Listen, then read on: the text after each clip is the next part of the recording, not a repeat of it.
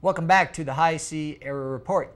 My guest today is Kenny Kurtzweiler, candidate for El Dorado County Supervisor, District 5. District 5. Thanks for coming in. Not a problem. So people want to know, what are you doing? What are you up to? Who are you talking to? What are you talking about? I mean, it's a campaign. What's going on? Well, there's never a lack of anything to talk about, especially in my life, because I do such a multitude of things in this town. Most of the things that I'm talking about pertain to the upcoming election in District 5, and I am answering every question that everybody has for me.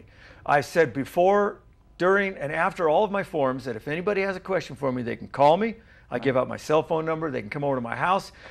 When they see me on the street, they can stop to me and talk to me. And I am out every single day interacting with hundreds of people a day, just through my business and just the interaction in the town.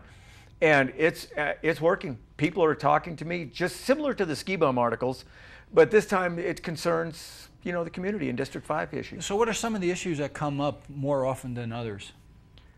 A sense of community and a sense of discord with the current Board of Supervisors, as well as a discord with the current City Council members.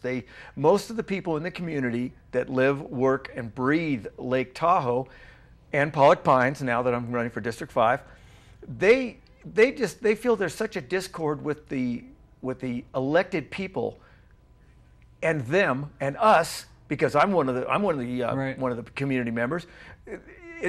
There's no lack of communication. Okay. And I don't know if it has to do with on their part or our part, but it's not up to us to find out the information. It's up to our elected officials to get the information to us. Okay. We're going to come back with Kenny after the following messages, and we're going to talk about the 56-acre project and more. Stay with us.